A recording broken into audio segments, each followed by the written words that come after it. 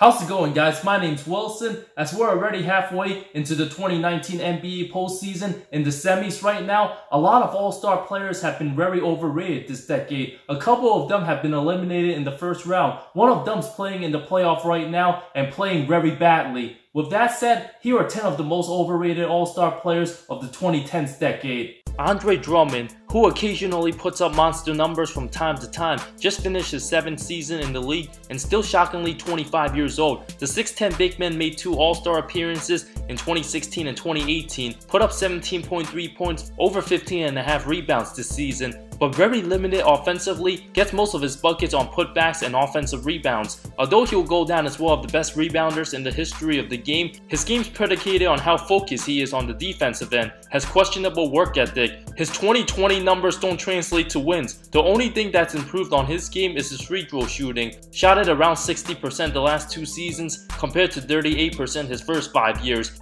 His 5-year $127 million max he signed in summer 2016 doesn't do the Pistons justice. Viewed as the franchise cornerstone, Drummond has yet to win a playoff game, made it twice in 2016 and 2019, swept by LeBron's Cavs and Giannis's Bucks, still has no perimeter skills despite playing in the weak East. Drummond only had 1 year where his team finished over 500. Rajon Rondo, who will likely not make the Hall of Fame, was seen as one of the promising point guards in the beginning of this decade, being mentioned with guys like Chris Paul and Steve Nash in the early 2010s after 2 finals appearances, winning the 2008 title as a 21-year-old starting point guard. He's bounced around as a journeyman, made the All-Star team 4 times with the C's from 2010 to 2014. Viewed as a hothead, the 6'1 point guard had his issues with multiple teams. Looked at as a veteran leader, his negative attitude held back his full potential, doesn't fit with many players on his teams, will always be considered a bad shooter, and a huge distraction with the Mavs in the 2014-15 season. The team was doing well in 2015, looking to make a playoff push, but Rondo's presence made the Mavs worse, was a poor fit, got into a heated argument with head coach Rick Carlisle,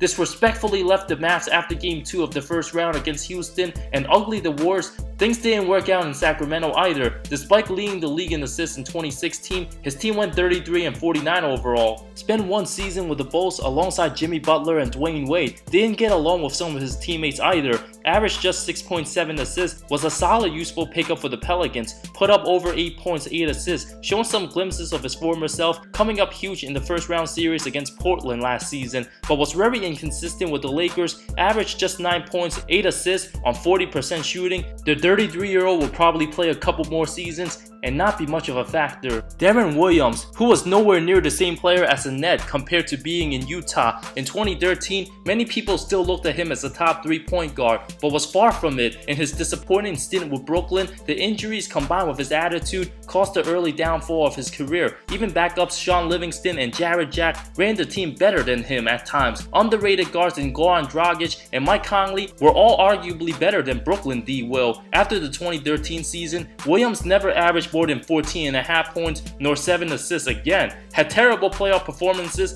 and often disappeared in big games. Russell Westbrook. Yes, I know he's averaged a triple-double for 3 straight seasons, but what good is it if he can't get past the first round without Kevin Durant? Even with another star on his team in Paul George, Russ is a terrible outside shooter, stays in the lane grabbing rebounds. His assist doesn't make his teammates better. Despite winning MVP in 2017, putting up historic numbers of over 31 points, 10 plus rebounds, 10 plus assists, he mainly won it because he was the 2nd player in history to average a triple-double. His triple-doubles this past season actually distracted everyone from how bad he was shooting. Had the worst percentage in the league in pull-up jumpers, was put in the same conversation amongst the best players in the league just a couple years ago. Whether he or Steph Curry was the better point guard, whether he or James Harden was better, and right now, it's not even close, and Kevin Durant's looking more like a genius every day for leaving Russell Westbrook behind. DeMar DeRozan, where the Raptors made the right decision by trading him and snatching Kawhi Leonard. The 6'7 shooting guard continues to prove why he's not a superstar. Averaged a little over 21 points a game with San Antonio his first season, but didn't elevate his game in the playoffs, losing to Denver in 7 games, scored only 19 points on an awful 7 of 21 shooting in Game 7. The 4-time All-Star is known for his regular season brilliance and constantly lays an egg in the postseason, constantly proves he's unable to carry the team as the first scoring option. production, even leading Toronto to a franchise-best 59 wins in 2018. He was badly swept by LeBron's Cavs. James nearly outscored him and Lowry combined, was benched in the fourth quarter of Game 3 against Cleveland, constantly underperforms when it matters most, still not a good three-point shooter. His offense is one-dimensional. The 29-year-old cannot be a #1 option for a championship caliber team and doesn't live up to his 5-year $139 million contract he signed summer 2016. Dwight Howard, who's been absolutely useless since his departure with the Rockets, will return for the Wizards next season, opting into his player option. Not that he's gonna help the team anyway. After his departure of Orlando, everything fell apart. Combined with his lack of desire and terrible work ethic, his teammates couldn't stand him. After an underwhelming season with the Lakers, the Rockets underachieved with him. They were better after he was gone. The Hawks couldn't stand him, neither can the Hornets. And the Wizards aren't good anyway. Dwight went from an MVP candidate in 2011 to all-star caliber to average to nobody. The fact that he was even compared to Shaq and in the discussions amongst the all-time great centers was absolutely disrespectful to those great big men. Another very overrated big man, DeMarcus Cousins, who couldn't catch a break after touring his quad with another non-contact injury in his second career playoff game, will likely never get his max money. Golden State is dominating without him anyway. You can also make the argument his defensive liability makes the Warriors worse. He put up all-star numbers in Sacramento and New Orleans as an incredible talent, but his stats never translate to wins. His Kings team never won more than 33 games, and his 6.5 seasons there was basically putting up empty stats. Known for his bad temper and emotions, constantly losing his cool, although he's gotten better with it over the years, the Kings in De'Aaron Fox's second season alone had more wins than any of the Cousins Kings teams. Even after being traded to New Orleans, Cousins played 48 games before touring his Achilles in the 2018 season. The team was 27-21 with him, but 21-13 without him. Nikola Mirotic was a way better fit. Despite being way less talented, I won't be shocked if the 4-time All-Star never makes another All-Star team. John Wall, who signed one of the most ridiculous contracts in NBA history, which kicks in next season, will likely miss the whole year due to injury. Underachieved with the Wizards, didn't get along with his teammates after many years of carrying all the hype to be the next superstar. He does have a lot of talent, but still a below average shooter, never even won more than 50 games in any of his first 9 seasons, nor reached the conference finals. Lost to Boston in Game 7 in 2017, struggled going 8 of 23 from the field in Game 7, the most important game of his career. Banged up by injuries, Wall's played too poorly by his standards, is a 5-time All-Star, was in the conversation with Kyrie and Dame amongst the elite point guards, but is not even close at this point. I'd rather have Kemba Walker any day over the next half-decade over John Wall. After he comes back from injury, the 6'4" point guard must change his game a little bit and improve on the shooting if he wants to have a longer career.